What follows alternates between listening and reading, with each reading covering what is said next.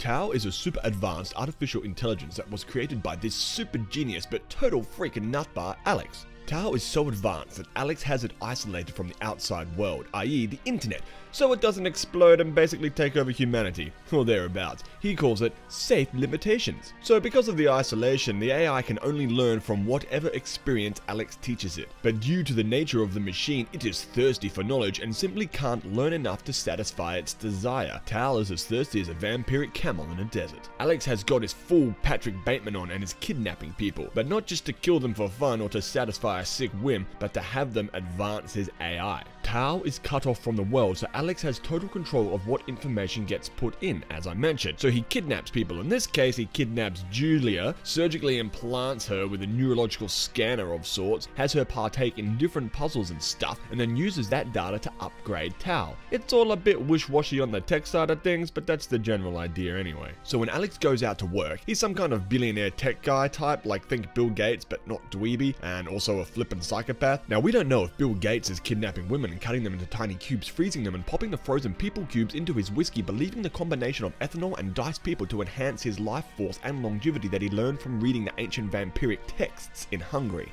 But he does seem like a nice guy. Alex, however, is not a nice guy, and so when he trots off to work, Julia, being the smarty pants that she is, starts to befriend Tao, hoping to manipulate him to help her escape.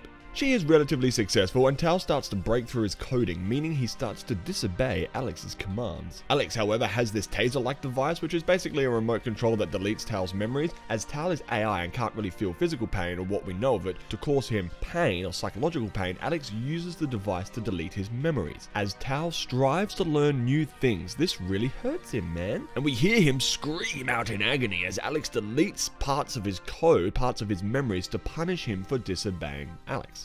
I'm not trying to have a dig at Gary Oldman here, who voiced Tao in this film, but I personally found this part of the film quite cheesy. But hey, this isn't a review, so let's keep going. Julia keeps teaching Tao things by reading to him, and eventually he informs her of a self-destruct button. So Julia breaks free from Alex, and with the help of Tao, she finds the self-destruct button and activates it, demolishing Tao, Alex's lab, Alex's house, and Alex!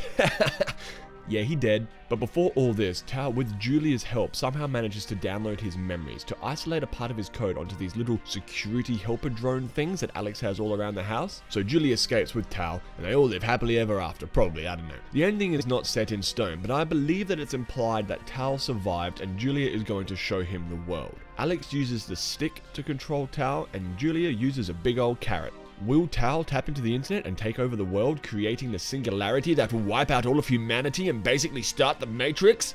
Or with Julia's kindness and love, will Tao become a humble, super advanced AI thing and be chill with all of us primates? Don't know, eh? But that's up to us, the viewers, to speculate. So peeps be talking about why would Alex have a self-destruct button in the house. There are two good reasons I've heard from people around the web.